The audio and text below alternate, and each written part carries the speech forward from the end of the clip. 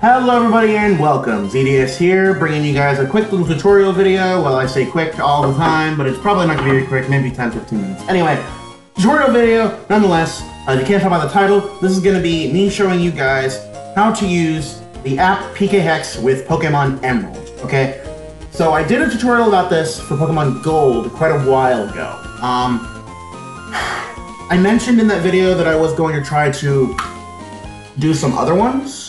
So I've been experimenting for the last couple of months on other Pokemon games, and I decided to figure out how to do it for Emerald. Also, I have no idea when this video is coming out, obviously, but this is kind of like a preview of my Let's Play project that I am currently working on that will be coming out after Metroid Prime Sequence Break has been finished.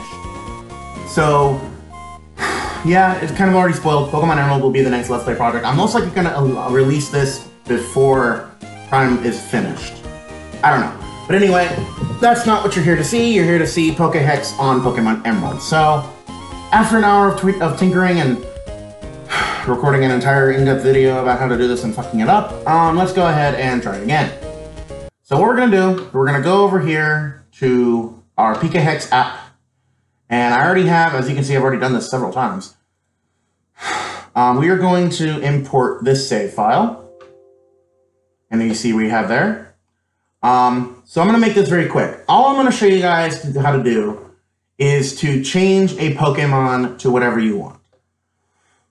So the way to do this and make it legit is very easy. So, for example, with this Mudkip, I'm going to make it female, and I'm going to make it shiny. As you can see, there's a red hazard symbol that says Encounter Type PID Mismatch. The way you change that is extremely simple. You just change Met level from whatever level it's at to 0. That's it. And boom, legit. What that means is that the game recognizes now that the Pokemon that you have, that you are altering, was an egg Pokemon. It doesn't have to come from an actual egg, it just has to have the Met level be 0 for the game to assume that it was from an egg. This only works with breedable Pokemon. Event-exclusive legendaries and area-exclusive legendaries, and also trade-exclusive legendaries have to be done differently. So what I'm going to do here is I'm only going to change the nature. You can change it whatever you want. In this case, I'm going to change it to a quiet nature. Also, that resets the shiny status, so I'm going to have to reinstate that. I'm going to give it a max happiness. Throw the lucky egg on it. You can give it any item that can be held.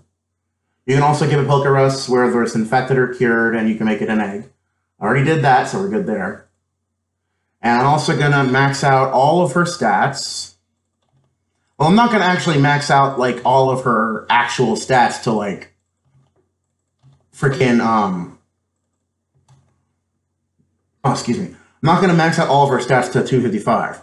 But I will throw 252 into both offensive stats, because I do prefer, you know, since this is Generation 3, I do prefer a mixed sweeping Mudkip. I also gave her Electric Hidden Power, just in case she comes across any water types she has a problem dealing with. Now, as far as move pool goes, moves that are naturally learnable, or teachable, or whatever, by the Pokemon, whether it be through egg moves, through tutor moves, or through TM machines, or HMs, will be represented by a green highlighted area and will be at the top of the list. Everything else will be below and will not be highlighted. So in this case, what I'm going to do is I'm going to give her Hidden Power, because I want her to be able to use Hidden Power Electric from the get-go. I'm going to give her Rock Tomb, because I need that for flying type coverage. I'm also going to give her Surf for a very powerful stab move. Just so you know, Surf does not work in this game as an HM until after you have acquired the 5th gym badge. So just because I have Surf at this part of the game does not make it does not break the game. It just means that I can't use Surf yet. And then finally, I will give her Ice Beam, because again, she is a mixed sweeper, and I do love having Ice Beam on water types. Then all I have to do is very simple. I just have to go right-click and then hit Set. So that's actually where we're going to drop it off here. You can also change the items, change them to whatever you want, add as many as you want within the limits of the actual bag.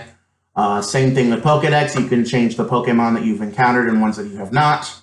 Box layout, you can do the same thing there. You can change the artwork on it. Trainer info, I usually don't mess with this, but you can also change the gender of the character how much playtime they have had, and also the amount of money they have, and their IDs, and even their badges. I don't change the badges because they can't interrupt story progression. Or will, actually. Miscellaneous edits, you can increase the BP or coins that you have.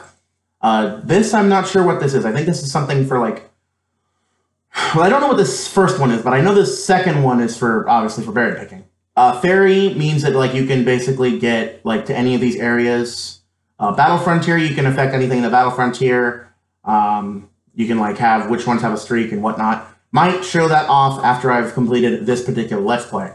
Event flags, you can simply check any of the boxes that have the event flags, and then if the Pokemon if the box is already checked, then it means that you've already gone through the quote-unquote event in said game. If they are not,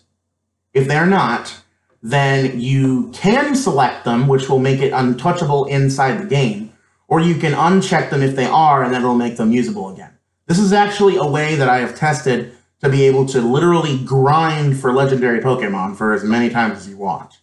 Event constants, I don't know what this is. I don't fuck with it. It's like a lot of letters and numbers. I leave it alone. Research, same as this. I don't know what this is, so I don't change any of it.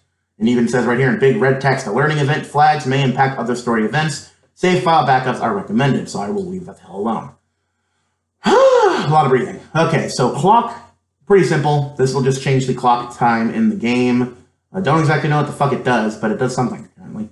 And then Roamer, you can change the roaming legendary to be your roaming Pokemon to be any Pokemon in the National Pokedex, and also change it to whatever Pokemon you want it to be.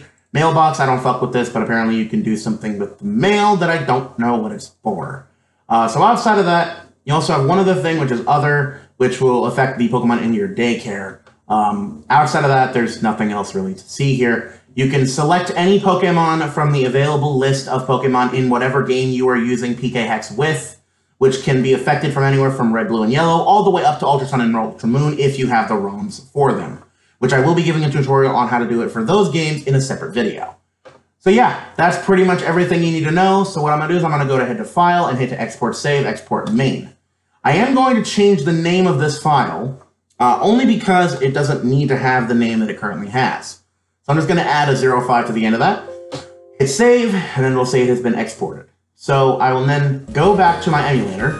Now, if I simply reset the game, it will not load the new file. What I have to do is I have to go back to File and go to Import and then select Battery File. This will pull up, actually, hold on a minute, I think I screwed up.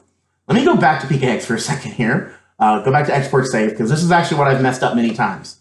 Right here where it says All Files, click that. Then click Save File. I have screwed that up numerous times, so now you'll try it. Go to 05 there, hit the Save button. I want to replace that, hit OK, and then go back to the emulator. There we go. So then we will go to File, go to Import, and then Battery File.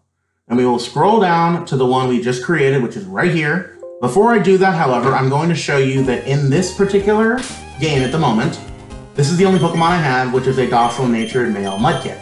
I have no items, I have nothing else important, so it is just him. So, now that you know that, I'll go third time's the charm here, people. So I'll go back to that, head up to this little file right here. It'll say importing a snapshot file will release any saved game and reset this emulator. Do you want to continue? You select yes. It will reset the emulator back to the title screen of whatever game you're playing. So simply select through, and bada bing, bada boom, shiny female Mudkip with max EVs, minus special attack, which only has 1 EV less than, or max IV, sorry. 5 IVs and then 130 point IV. And yeah, so she is incredibly strong. She is going to be busting a lot of fucking faces with those moves. I mean, they're the same level, but look at the stat difference. It's unbelievable. Ridiculous. I love it. So yeah, guys, that is how to use the app PKHex on Pokemon Emerald. Thank you guys so much for watching, and of course, this is, as I stated before, sort of a preview of my future Let's Play for Pokemon Emerald, so hopefully you guys get a little bit hyped for that, as I'm recording them in the process of the same day of the recording of this one, so hopefully you guys are excited for when that does eventually come out. I will be announcing on Twitter and on YouTube about when that Let's Play is finished and ready to go. So anyway, guys, thank you guys so much for watching. You guys support the channel, links to my Twitter, Patreon, and my Let's Play channel will be in the description down below, supporting me have the ability to. And until next time, this has been ZDS, making YouTube for fun, one video at a time, and I will check you guys in the next video.